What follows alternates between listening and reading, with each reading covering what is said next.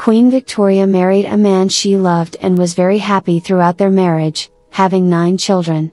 However, she always expressed her dislike for being pregnant and also showed her lack of appreciation for babies, whom she considered as ugly as toads. Such was Queen Victoria, and everything was recorded by her in the various diaries she left behind. Each of her 9 children reached adulthood. Princess Louise was one of the most criticized and, at the same time, admired princesses of her time. A liberal woman, endowed with artistic talent and intellectually brilliant, independent, her figure contrasted with the strict Victorian court, generating numerous rumors about her. Among them, the birth of an illegitimate child stands out. Of all Queen Victoria's daughters, Louise had the most tumultuous life, full of lovers. It was also said that her husband, Lorne, was homosexual. Princess Louise of the United Kingdom was born on March 18, 1848, at Buckingham Palace in London, as the 6th daughter of Queen Victoria of the United Kingdom and Prince Albert of Saxe-Coburg and Gotha. Her birth was notable as the first in which the Queen used chloroform. Baptized as Louise Caroline Alberta, like all her other siblings, she had a rigorous education following a program created by her father, Prince Albert. In addition to conventional studies, the children also learned practical skills in a little chalet he had built on the Isle of Wight so that they could learn various trades. However, Louise showed a great artistic talent from a very young age. Despite this, an artistic career was not considered for her due to her position in the royal family. Nevertheless, Queen Victoria allowed her to study art and enroll in the National Art Training School in South Kensington. In addition to her artistic aptitude, Louise excelled as a skilled dancer. Her intelligence and curiosity made her a favorite of her father, affectionately nicknamed Little Miss Y by members of the British royal family. However, after the death of Prince Albert in December 1861, Queen Victoria was devastated and transferred her residence to Osborne House on the Isle of Wight. Louise had to abandon all her occupations to become her mother's secretary during those difficult times, as the Queen could barely handle state affairs due to her profound sadness. The princess began to feel bored because, at that time, there was no social involvement in the court, and she lived practically isolated alongside her mother and siblings who had not yet married. The atmosphere in the court became bleak, and entertainment was almost non-existent. Louise was a girl of strong character, affectionate, and very attractive. Many claimed that she was the most beautiful daughter of Queen Victoria, surpassing all her sisters in beauty. As the years passed, the princess began to consider that her mother's mourning was excessively exaggerated. Unsatisfied with her mother's prolonged mourning, she requested in 1865 to open the ballroom on her birthday, but the Queen strictly denied it due to mourning, even though 4 years had passed since her husband's death. Louise felt increasingly bored, which deeply irritated her mother, Queen Victoria, who considered her indiscreet, selfish, and unfeeling. In the midst of such boredom and being a curious and energetic young woman, it is not surprising that she did her best to pass the time and began to closely follow the lessons that her brother Leopold received from his tutor, the strong and handsome Lieutenant Walter George Stirling. Here is the first major rumor, which was never confirmed, about Princess Louise. In March 1866, Lieutenant Walter George Stirling was hired as a tutor and took care of Princess Louise's brother, Prince Leopold, who suffered from hemophilia. He quickly became a valuable member of the royal family. Stirling participated in various outings, parties, and family dinners. He almost never left Leopold's side and subsequently spent a lot of time in the company of Princess Louise, who often visited her sick brother. Despite Leopold improving under Stirling's care, Queen Victoria suddenly dismissed Stirling just 4 months later, with little or no explanation. Rumors quickly spread throughout the royal household, and a year later, more rumors began, saying that Stirling had actually impregnated Princess Louise. Everyone suspected a lot when Princess Louise's style of dress changed dramatically during the year 1866. Normally, she wore simple and tight dresses, but that year, her style became much more decorated, with ruffles and pleats, and she was often seen wearing accessories and shawls in photographs that usually covered her abdomen.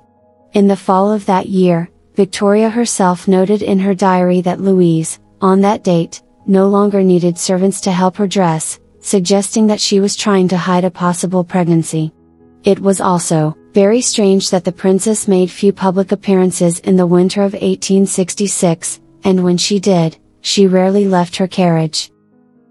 Another piece of evidence of her possible pregnancy is that the princess was not herself. She wrote to a friend that she was feeling sad and melancholic. A passage from the letter said, "I sit in my room and cry. I can't write and tell you because there are so many things that shouldn't be as they are. What they expect from me is that I agree with them, and yet I can't because I know something is wrong." Just before the suspected birth, Queen Victoria's gynecologist, Sir Charles Laycock, moved into an apartment at St. James's Palace. Near the end of 1866, the gynecologist's son, Frederick Locock, adopted a baby named Harry Locock. A few weeks after the adoption, Sir Charles received a visit from Lady Stirling, the mother of Lieutenant Walter Stirling, the suspected father. Suddenly, Frederick Locock began receiving a large and unexplained allowance, suggesting royal involvement. According to the Locock family, the princess visited Harry throughout his childhood, until he turned 16. His descendants tried to confirm his identity through DNA analysis, but British courts never officially allowed it. Louise continued to fill the position of unofficial secretary in 1866, and despite Queen Victoria's initial concerns, she performed well in the role, described as a smart, strong-willed, altruistic, and affectionate young woman. However, it seems that she eventually fell in love with Robinson Duckworth around 1870. Queen Victoria reacted by dismissing the services of the Reverend, who later became a canon at Westminster Abbey. The press constantly accused her of involvement with men. Additionally, she was a very liberal young woman who cared about the cause and rights of women, which greatly concerned her mother. Queen Victoria quickly began looking for a suitable husband for her. Being so beautiful and an excellent match, many suitors expressed interest. The Princess of Wales, Alexandra, who was her sister-in-law, suggested her brother, the Crown Prince of Denmark, Frederick, but the Queen strongly opposed, fearing that another Danish union might upset Prussia. From Prussia, Louise's older sister, Princess Victoria, proposed her marriage to Prince Albert. However, Victoria also did not desire another Prussian union due to delicate political matters. Prince William, Prince of Orange, was also considered, but his extravagant life in Paris with various mistresses led the Queen to quickly reject that idea. Victoria then set her sights on a candidate she deemed suitable, John Campbell, Marquess of Lorne. Heir to the Duke of Argyll, he had a romantic appearance with blonde hair and piercing blue eyes, was cultured, well-traveled, something common for the time. Moreover, he had been to the United States, written articles, dabbled as a poet, and was politically active as a member of Parliament. Princess Louise agreed and expressed her desire to marry John Campbell, Marquess of Lorne. This proposal challenged tradition, as no marriage between the daughter of a British sovereign and a subject had occurred since 1515. Her older brother, Prince Edward, strongly opposed the union with a nobleman who was not well known. Despite the opposition, Queen Victoria supported Louise's decision, arguing that changing times made marriages with major foreign alliances less desirable. In 1869, she wrote to Prince Edward, stating that Louise's marriage to a subject would bring fresh blood to the royal family, strengthening it morally and physically. Victoria believed that this union would not pose social position difficulties, keeping the princess in her place while her husband occupied his position, treated as a relative only when they were together. They became engaged on October 3, 1870. The marriage proposal took place during a stroll at Balmoral Castle in Scotland, where he expressed his devotion to the princess. The wedding ceremony took place at the St. George's Chapel on March 21, 1871. Louise wore the wedding veil she had designed herself, being escorted to the chapel by her mother and her two elder brothers. After the ceremony, the couple traveled to Claremont House for their honeymoon, but the constant presence of attendants made privacy difficult, and the Queen also visited them during their honeymoon. In 1878, Prime Minister Benjamin Disraeli chose the Marquis of Lorne as the new Governor-General of Canada, and Victoria appointed him to the position. Thus, the princess became the consort of her husband, and the couple arrived on November 25, 1878, at the Queen's official residence in Ottawa. Despite initially positive expectations of a strong connection between Louise and the Canadians, the couple's arrival was not well received by the local press, which protested against the imposition of royalty in a society unfamiliar with monarchy. She was simply dismayed by the unfavorable and active publicity about the couple's presence there. However, initial concerns about a rigid court were unfounded. They proved to be more relaxed than their predecessors. In the first months in Canada, Louise faced great sadness over the death of her favorite sister, Princess Alice, in December 1878. That Christmas, she sorely missed her home but quickly adapted to the Canadian winter, enjoying activities such as skating and sledding in the snow. The couple hosted frequent dinners to get to know the members of Parliament, and the court was accessible to anyone in proper attire. Louise's first state ball was impressive when she requested the removal of the cord that separated common guests from the royal entourage. Louise and Lorne founded the Royal Canadian Academy of Arts, and she became involved in charitable activities as a patron of various organizations in Montreal. Additionally, she contributed as a sculptor, creating a statue of her mother.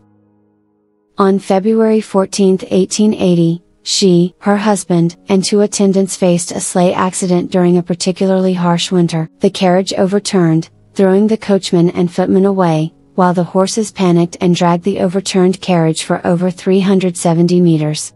Louise lost consciousness after hitting her head on the iron bar supporting the roof, while Lorne was trapped underneath her, fearing the carriage might collapse at any moment. Doctors diagnosed a severe trauma in Louise, highlighting it as a miracle that her skull had not been fractured.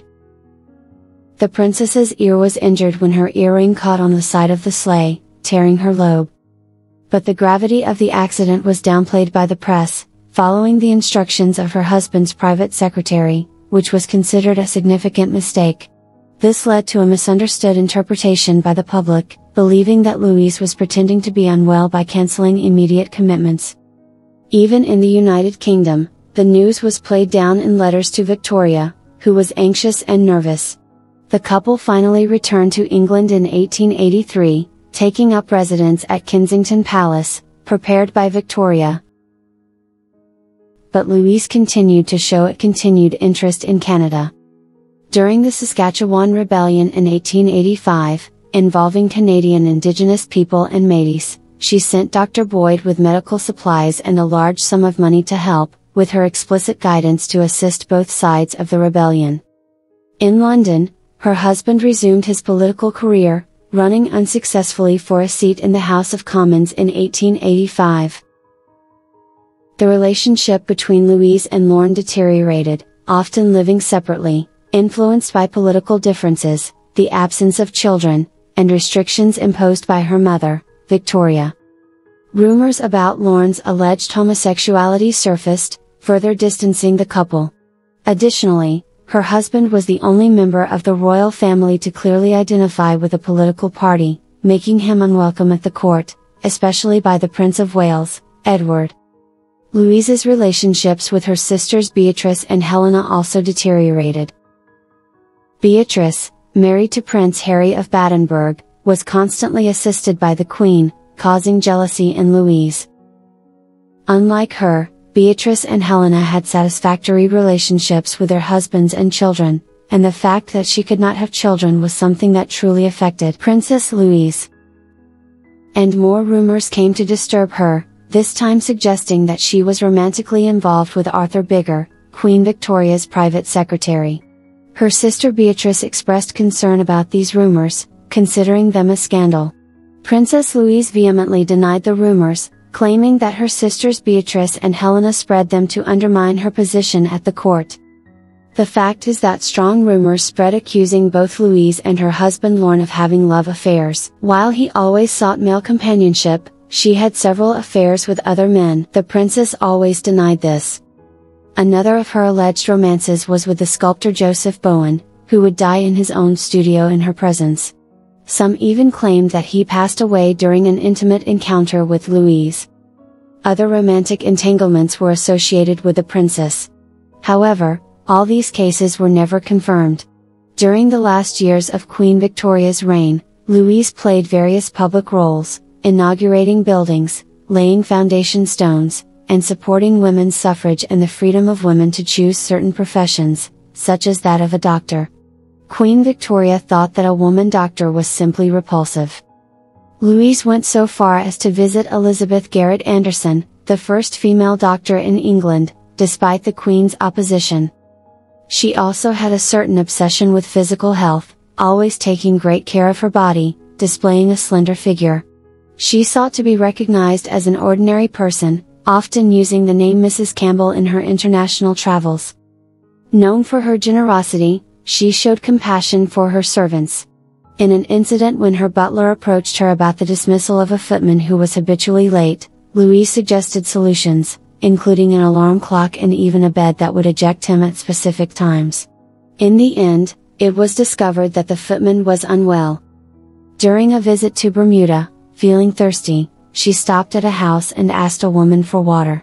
When she realized she was not recognized, she offered to help the woman with household chores.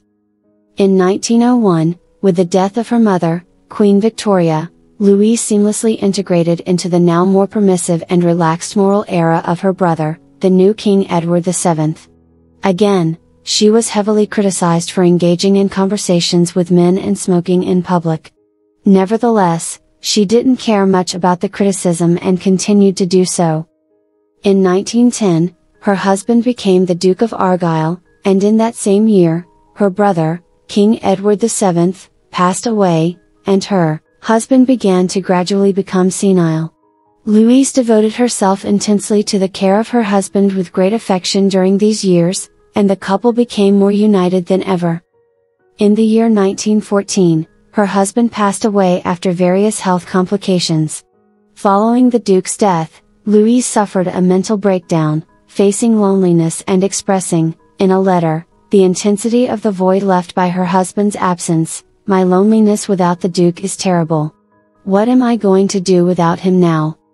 She spent her last years at Kensington Palace, and her presence at public events diminished due to the deterioration of her health. In 1935, she received a visit from her nephew, King George V, and Queen Mary of Teck, during the celebrations of the King's Silver Jubilee. At this event, she was named the honorary freewoman of the Kensington neighborhood. Louise's last public appearance was in 1937 at the Exhibition of Arts and Industries. With the ascension of King George VI, she remained confined in Kensington, affectionately called Aunt Palace by Princesses Elizabeth and Margaret. Princess Louise was a direct witness to the reigns of her mother, Queen Victoria, her brother, Edward VII, her nephew, George V, and also the brief reign of her nephew, Edward VIII, and her nephew George VI. She passed away at the age of 91 at Kensington Palace on December 3, 1939, wearing the bridal veil she had worn almost 7 decades earlier. Due to the onset of World War II, her funeral was simple, and she was cremated. Currently, her ashes rest in the Royal Cemetery of Frogmore, near Windsor Castle.